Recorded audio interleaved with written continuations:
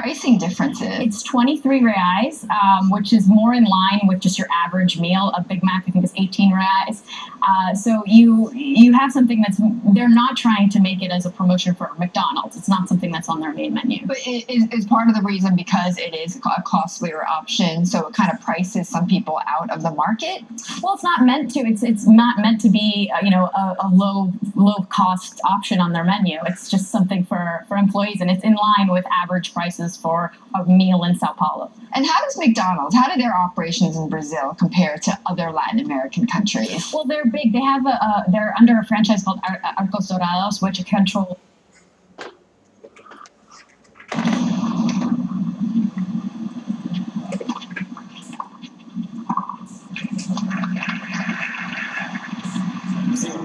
To Kevin Ellison last night after he had played Stepanek in his first match, and he talked about the lack of rhythm. Effectively, you can really suffer against Stepanek. He can just constantly junk you around on all sorts. You can see straight away off the back with the early return.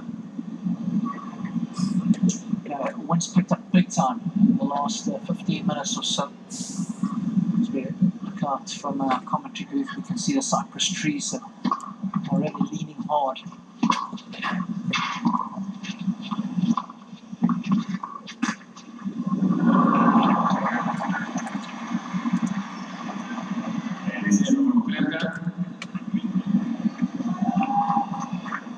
There they are, surrounding the grounds here.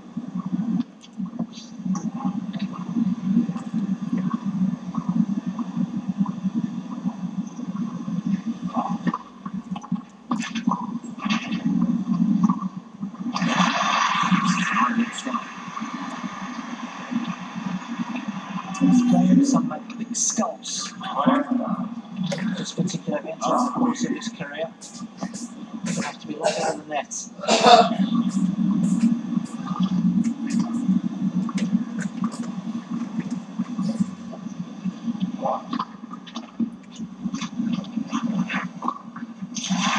That's 2008 stand out here as far as the Stepanek is concerned. He's able to beat Fabi Ferrer. The second round, Ferrer was 5 in the world back then, lost the first set to him, then beat him 2-1. How's that for a good old-fashioned hiding? And of course, in the quarters, beat Roger Federer when he was world #1 in 2 tiebreaker sets.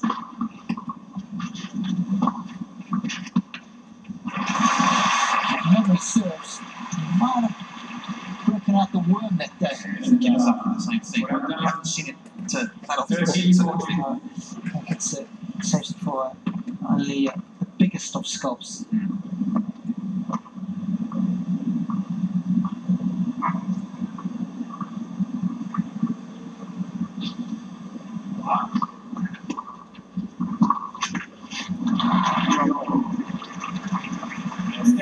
Early break and serve. 4 steps. 43 in the worldies at the moment.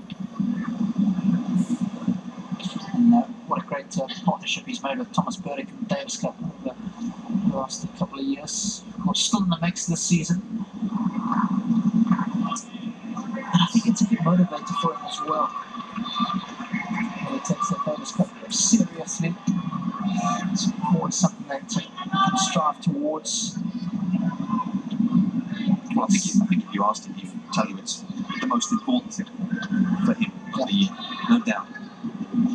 There's no chance that he's ever going to win a major, so it's probably the next best thing as far as steps is concerned.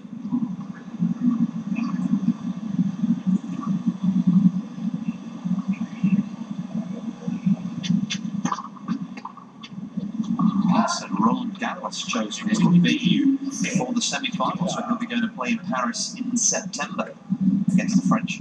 Of course, it's the Italians and the Swiss who will lock horns in that other semi-final of the Davis Cup.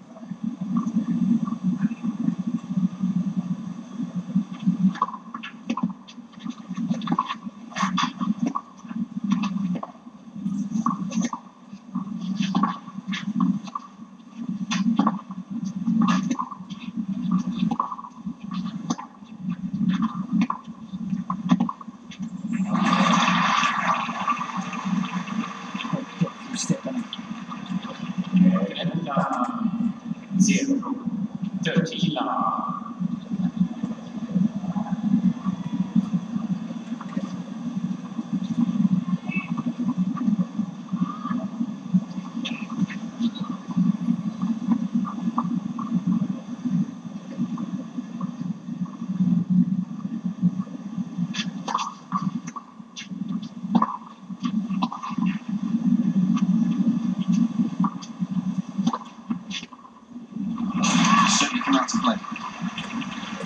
Story against Nadal, was in the Indian Wells there.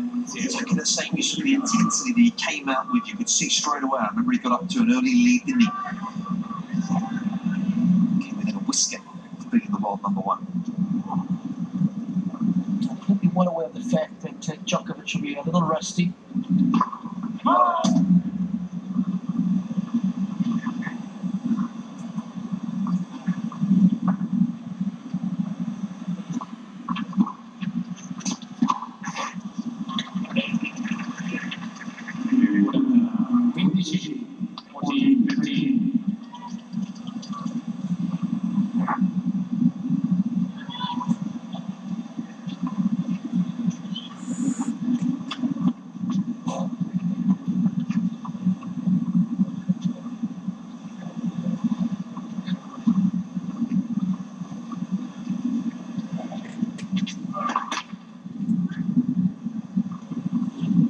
Strong the wind is getting with courtside microphones. The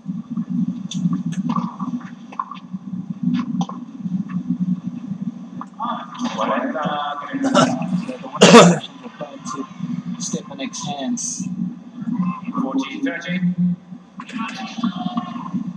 Djokovic does wear contact lenses as well, and there have been occasions in the past on a clay court, haven't there, where the dust has got up, it's gone underneath. Last year here, you might remember a similar story.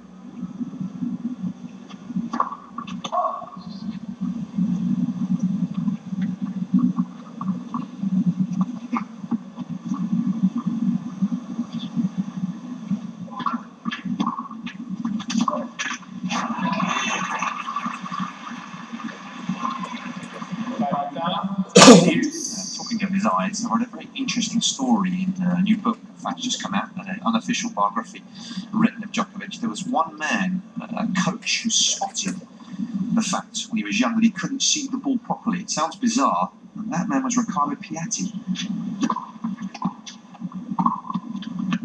It's a strange thing. It's a Richardson in the book about how when he got in as a youngster, Piatti said, "I'm pretty sure you're not seeing the ball as you should be. You're not." And he said, "Have you checked your eyes?" He said, "No." And apparently he went and it cleared that he didn't need contacts. I had a similar sort of scenario as well, Nick. For me, it was when I was playing on the floodlights. Couldn't see the ball well at all, and that's when I got my eyes tested for the first time. You're right, the difference is just night and day. Certainly able to focus much more sharply on the tennis ball. So, only imagine what it was like for Novak coming to that realization. Of course, Riccardo Piatti now lending a helping hand to Ivan Ljubicic, coach Milos Raonic.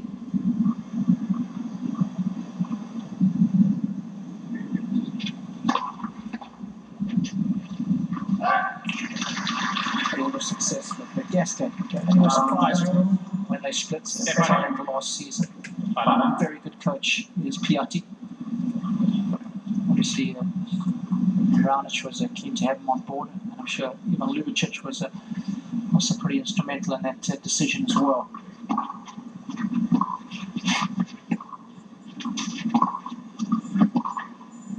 Oh, that's a technical pass. That's what to expect from the Djokovic. Our vantage position is pretty high up, so you can watch the patterns of play unfolding, and that ball never looked like missing from the time it left his racket. The balance, incredible. Such a clean strike. Ball never deviated on its path, despite the fact that it's a little windy. That's how well it was struck.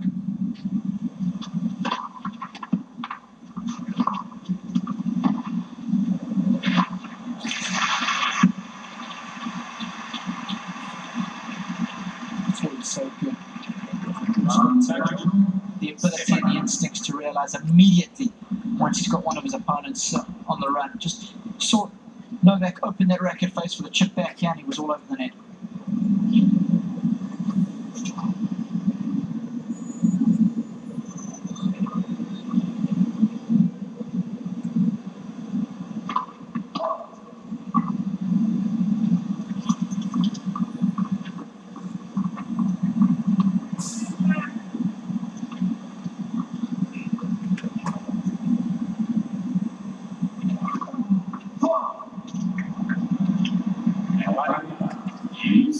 Just looking up there because the sun came out right before that second serve, and now it's gone back behind the cloud. It's going to be one of those days. They're just a lot brighter again.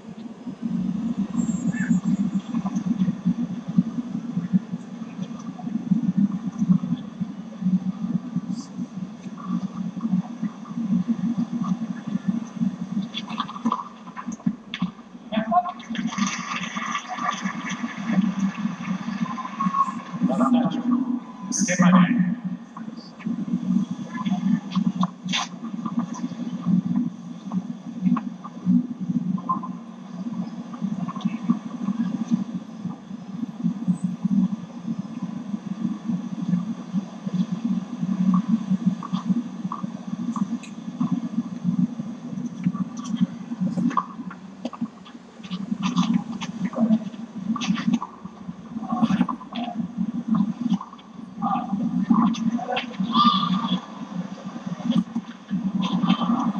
Oh, cheeky.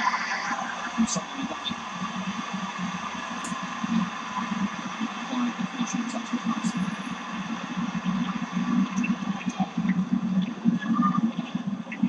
Both these guys cover the court so well. Shrink it. That's what we say in the tennis vernacular.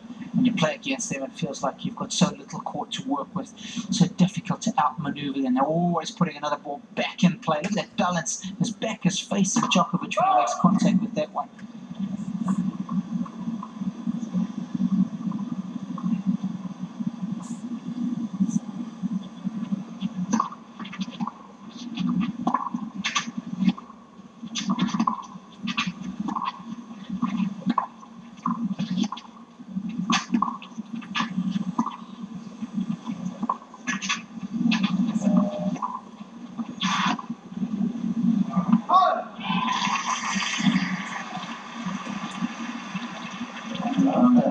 A quick hold.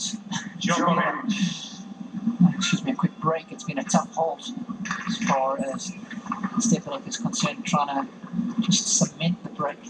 Almost 9 minutes now. He's been at it. It's probably one of the best returners of all time.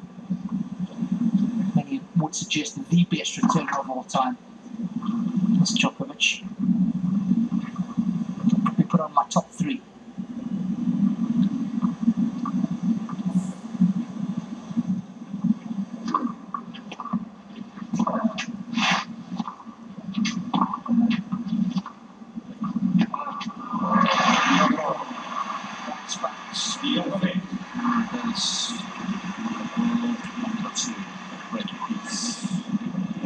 So these in your top 3, who else?